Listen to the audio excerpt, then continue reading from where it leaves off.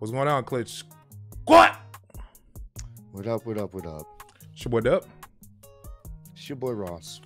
We in the clutch, baby. Hey. Guess it's not the most exciting video to be doing and checking out right now, man. This was something that came across my Twitter timeline last night, or X for those who call it that. But we seen some disturbing news. And it depends on what you want to call it. You know, Ross has the video. We're gonna check it out right now. Y'all seen the title of the video. This is J. Cole apologizing to Kendrick about the diss track that he put out, 7 Minute Drill.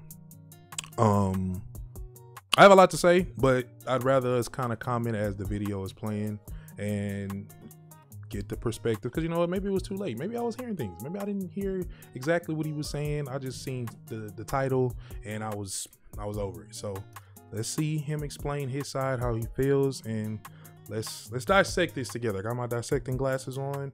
We got all black on. Shout out to Cody for finishing the story, but J. Cole ended his. So let's get into this one. Cause this is serious. This is, bro. Like, All right, bro. All right, bro. Let's get into this, dog. I want to tell y'all a story behind this song that I just have not told before, and I want to tell y'all this right now. When I made this song right here, prior to this song and the making of this album right here, I was in a cloudy, it's on the loudest. dark place, right? Meaning like, You said what? Is it on the volume all the way up? I had talent, I had Yeah, it's faith in just lower. myself, I had motion, but at the same time, I also had fear. I had fear that maybe I wouldn't get to where I wanted to go. And so that fear had me moving in an unusual way, right? Okay. It had me moving in a way that I damn near was thinking about and listening to people's expectations of me and then responding off of that, right? And around the time I made this song, I had just more of a spiritual alignment. I got more in tune with God, like for the first time in my life. All right, amen. That's good. That's Amen, good. amen, I got amen. in tune. Okay. It was not a switch. It's not just a switch that I clicked, but it did take work. Preach. And a song like this is the result of that work. Only because I was so clear when I was making this song and making this album was I able to do this. Now, why am I saying all of that? Because all of the goofy type shit that I look back on that I was doing before that, luckily, I look at the last 10 years of my life and I go, damn, like, my life been peaceful. My life been blessed. That's good. That's awesome. I've been happy. I've been Man. moving on my own accord, off my own desires, my own wants. Now, why am I saying all of that? Oh, boy. All of that shit led me up into this point. 10 years later, after this song, I'm here. Here I am. I've been just chasing my shit. You know what I mean? Like following my dream and just trying to like head to the fall off in the way that I wanted to do it. Okay. And so I put out this project on Friday called Might Delete Later. I don't know how many people done checked it out or whatever, but I put this project out. Bro, you know. I swear to People. You know how many people. People are literally calling it "might fold later," bro. That's cold, bro. Might fold later. That's kind of funny too, though. I'm not even gonna hold you. One thing the internet's gonna do is internet. Bro. Facts. Nigga can be dead serious. Yeah. Internet gonna be the internet, bro. Oh my god, bro. Might fold later. That's God, kind of funny. I'm so proud of that project because I know one, it's just a lead up. It's just the EP that leads me up to this thing that I've been working on for a long time. And I know the work it took to get to a certain type of skill level. And I love this shit. So that shit mean a lot to me, right? So I'm so proud of that project. Except for one part. And here we go. It's one part of that shit that make me feel like, man, that's the lamest shit I ever did. Oh, in my fucking life. No. And I know this is not what a lot of people want to hear. I know I can hear my niggas up there right now like, nah. Yeah, that's me. Nah, don't do that. Bro, don't do that, bro. You said you might do that. I told you backstage. Do not. I would have been just throwing my hands up. Yeah. God damn it. That's it.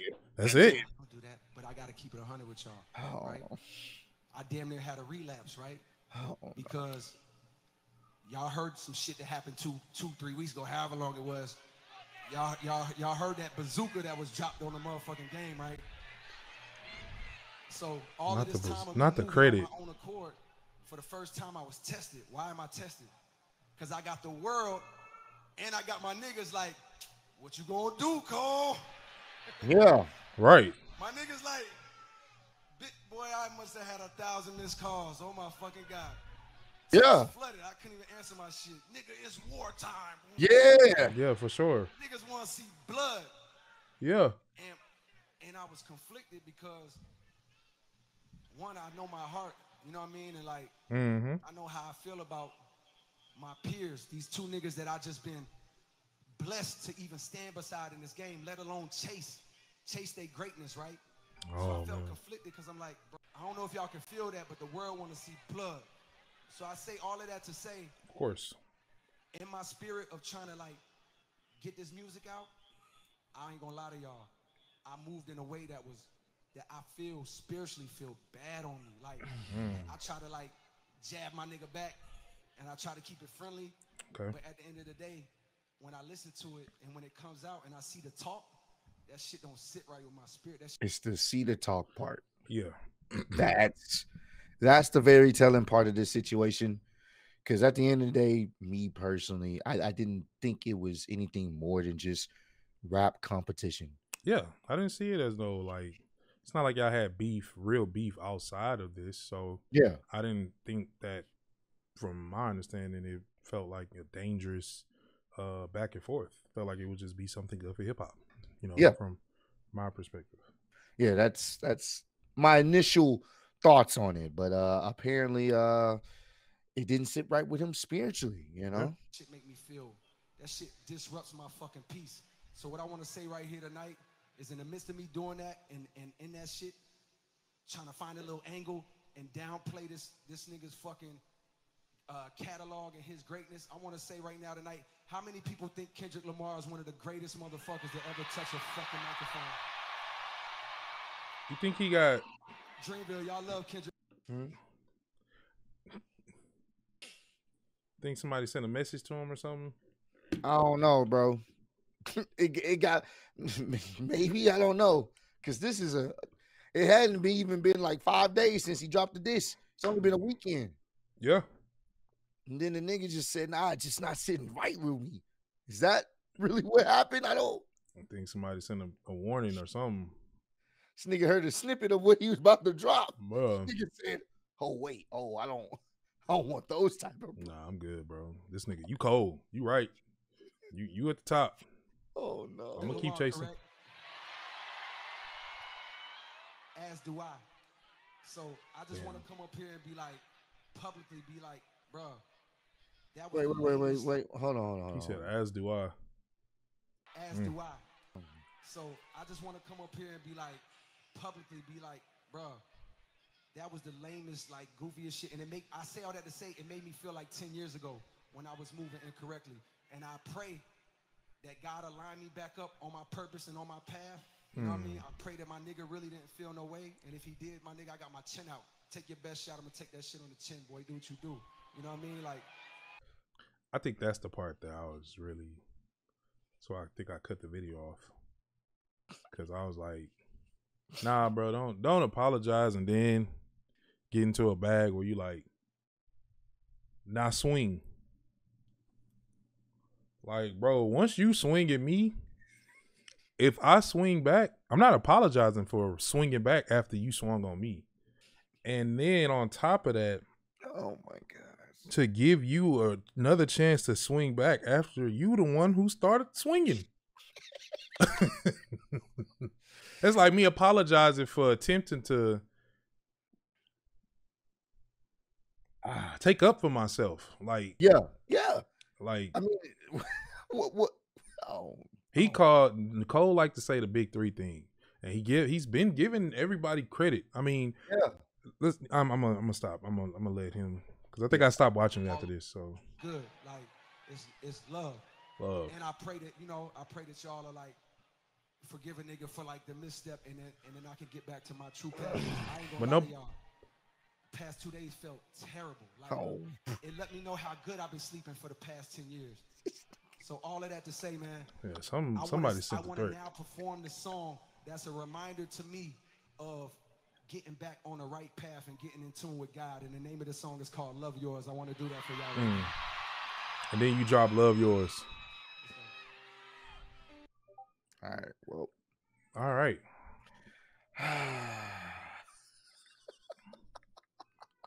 And at that moment, J. Cole turned into J. Fold. The end. His story ended with him folding, bro. Kendrick Lamar won. Yeah, he won with no, without even no contest, bro. I seen somebody, and I was reading some of the comments as people was looking at it. Fam, Drake been subliminally tweeting on social media, and of course, it's not all towards Kendrick because, of course, he has issues with a lot of other people now, or been, but just seem like it's more. We're seeing more of it now, and people are showing it more now. So you got that. Then Cole with this. I did not expect to see this happening and ending this way.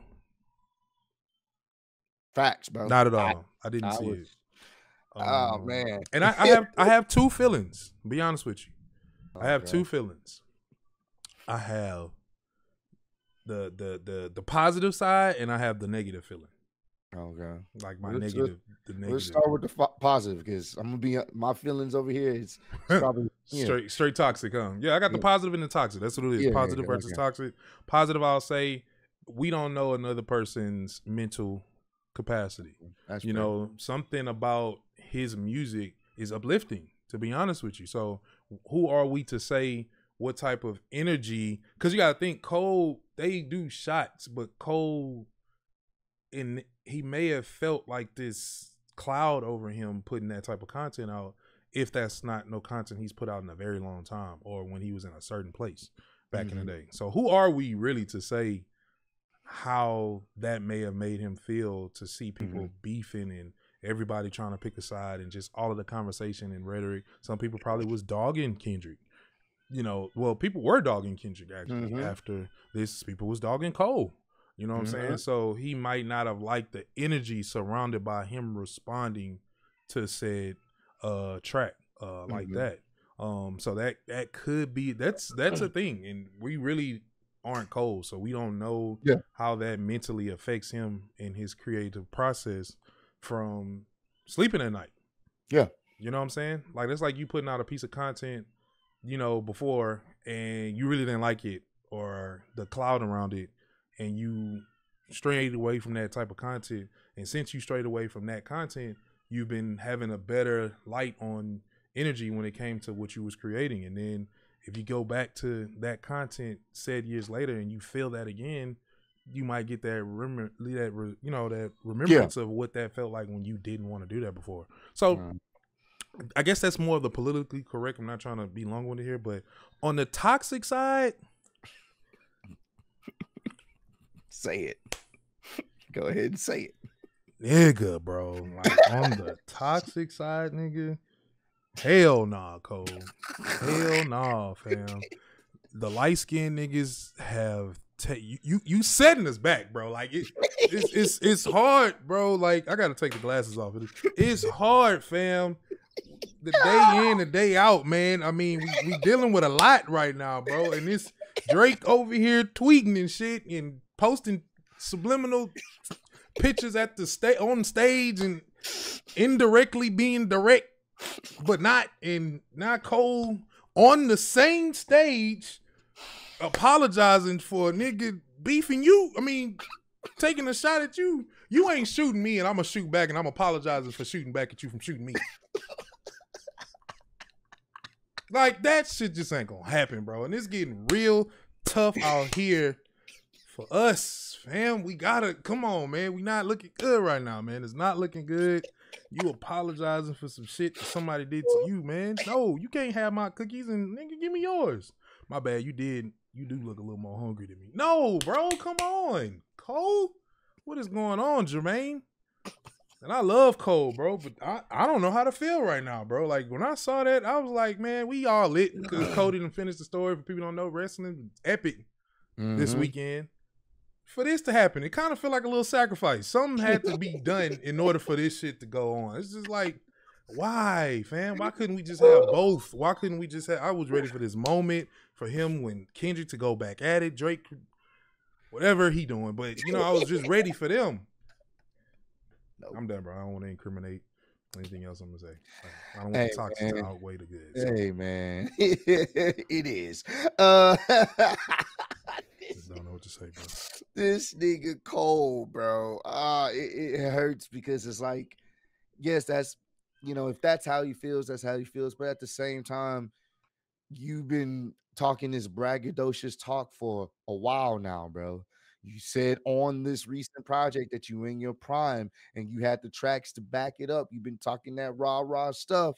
So when somebody come at you and this is something that you want, then all right, you dish out something back. And it seems as if that more than just probably his personal feelings, but it seems as if the responses from people and what he was seeing on social media probably played a part into this. Because I'm being honest, if it was an overwhelming positive side of, oh, this nigga Cole killed it, he got Kendrick on this one, I'm not sure if we would have got this response. I'm not sure if we would have got this apology, to be honest. But at the end of the day, you stand on it. You stand on what you said, and nothing in that diss even seemed like it was on some, you know, more than just competition. And to be fair, Kendrick has been saying this for years. Quite some time, always felt like he was the best one. He said it on that Control verse. He named all you niggas. He said it when he teamed up with Baby King, smoking on your top 5 tonight. Bro, we all can. A lot of people considered, you know, Cole in that top 5 category. Facts. So at the end of the day, Kendrick's been on the same timing for a long time. Yeah, this ain't nothing new, and he ain't never apologized. Never. Not one time, because he truly feels like he is the top dog. No pun intended with TDE. He feels like he's the top. Ross? He seems like he feels like he's the top dog, and everybody else is beneath him. And he lets niggas know that constantly on whatever feature or album or whatever he on. He lets niggas know that he don't give a fuck. So if you're gonna respond, you might as well just not respond it if you didn't want to make anyone be offended. But it's hip-hop, bro. And if you say you and your Muhammad Ali stuff like you've been saying, and even on that first person shooter mode, the nigga went in on Drake's track and was like basically on Drake's track, hey, I'm really that nigga, bro. Even on your shit, I am that nigga. You can't, now you backpedal a few days later. I think he's the first rapper in hip-hop history to backpedal that fast to apologize for a diss within a week. He has that distinction now, and it sucks because J. Cole's a very talented rapper, very talented. Some could say he's one of the best out there right now, but public perception is going to be, well, this nigga, he apologized for a diss. So Kendrick wins this with no contest. It's really just a 1v1 against him and Drake, and Cole is just sitting there. Let's cut that up. Drake, I don't know what to say, bro. It's not looking good for us, fam. The light skin brigade. It's not looking good for us, bro. It's really not. It's looking tough. I mean, we was so powerful at one point in time, bro. We made our comeback. We was good. You know, we was on the up and up, man. Like, then this shit happened. I thought we was really finna get in our bag with the little beef with Kendrick, you know what I'm saying? 2v1 handicap match. I know we about to go down. But all of a sudden, niggas start tweeting or messaging, and then niggas start apologizing. You know what I'm saying? And again, you know, all jokes aside, I don't know what his mental is like, but at the same time, it's like, this is hip hop, man. As a fan, as a supporter, I was expecting a nice spar between two of the great penmans that we have out here, to see some good penmanship and to see a good back and forth. I mean, you can choose your side, but at the end of the day, hip hop always win. Music always win when it comes to the greats, knowing that they the great and throwing their jabs. And then now we get in the ring now. We've been jabbing for so long. Now we in the ring. Now when I get in the ring, I can't say, on the cool, bro, you the best. I ain't even want to fight you. Here's a white towel. There you go. Before I throw a real punch. And that's how I feel, a little bit slighted as a supporter, because I didn't see this being no Pac and Biggie shit. It didn't have to get personal. Even if you felt like wasn't nothing even if you felt like what you were saying wasn't actually your words, and how you feel is you was really just speaking up for what the masses are saying. And it's just one of the moments where you just pretty much putting into bars what the people are saying. Doesn't have to be your true feelings. It didn't have to go that far. Who knows if Kendrick would have even responded, because he's done this before where he's called out niggas responded, and he just kind of, that's all right. I just wanted to wake y'all up real quick. Boom, I'm out. Yeah. You know what I'm saying? But unless he got that text message. That's what I feel like, bro. Now this is the real part, dude. Before we end this video, because this is long enough, he got a message, bro. Somebody had to have hit him and said, hey, nah, they must have sent him a demon emoji or something, or a cold world with an X through it, or a cold world getting sliced in half or something. Something had to... Right before you went on stage, they sent him a text. Hey man, enjoy your show. We somewhere in the crowd. We see you. Yeah, we somewhere. And nigga got on there. Hey, let me before the cut it off. Put the light on the music. Hey, I just want y'all to know, Kendrick is that nigga, bro. I ain't even. Hey, he that nigga. Hey, actually, make some noise if he that nigga. Yeah. Man, right. he got a text after he got off stage. Good boy. Yeah. Good job. I like that. Hit that. Like somebody texted me and said, "Bro, you've been sleeping good for 10 years." Yeah, that's exactly. I know you've been sleeping a little rough, haven't you? A couple days. Yeah. I know you have. It's about to get rough. It's about to get real rough. You ain't getting no sleep if you don't stop. It really feel like that, but you know what? As I say, it hurts. All right, man. You feel me? But hey, y'all let us know down below how many points Light Skins is down. Let us know how many points. Y'all gonna say it anyway. How y'all feeling about J Fold now, bro? J Fold, bro. How y'all feeling about J Fold right now, man? Because I'm hurt. I'm hurt. I said, you know, for those that are in the wrestling, man, you know, Cody finally finished his story, but like Dub said, something had to be sacrificed. This weekend couldn't just go off with no problems. Someone had to be sacrificed. And it was J. Cole. Bro, we checked out the album right before it was on the Friday night stream. Yeah. Because it was like 2 in the morning. Yeah, we checked it out. We checked this out Friday. Yeah. Early in the morning. That was Friday morning. So from Friday before Cody finished the story to the time Cody finished the story, J. Cole was having nightmares. He was having an American nightmare. Dog. Smoking on your top 5 tonight. Right. Is that me? Is he out there? Kung Fu Kenny, is that you? No. Nigga, it's just Big B. It's like, come on, man. Like, hey, bro. Hey, let us know what y'all think. I'm interested to see what you guys think. I love to poke fun and stuff like that. Still love Cole, man. Is Cole still in your top? I still have him up there. But you know, people that nigga ranking dropped. the ranking, yeah, he definitely. The ranking. He's still top 10, but I don't know. He in the Drake top 5 and Drake don't got too long to be playing around before his ranking slip too. Because I'm not gonna continue to have the argument of who is the best out of them 3.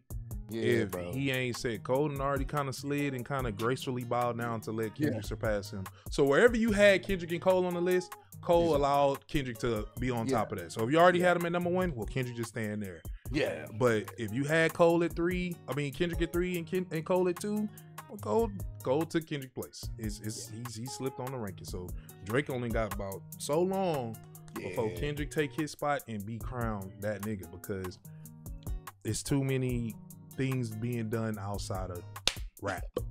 Yeah, we love you guys. Hopefully y'all enjoyed the video. Start the conversation down below. Let us know what you guys think. Let us know what's on your mind when it comes to what just transpired this weekend, man. And I want to know what y'all thoughts are. We'll be reading the comments. Continue to spread love, be love.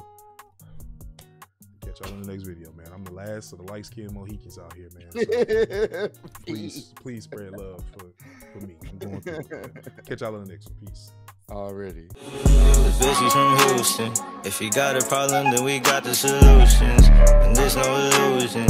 I made this shit happen, I'm living life lucid. I'm switching my strategies. Now they hate on me cause I'm causing casualties. So why are they after me? Deep inside they know they can't handle half of me.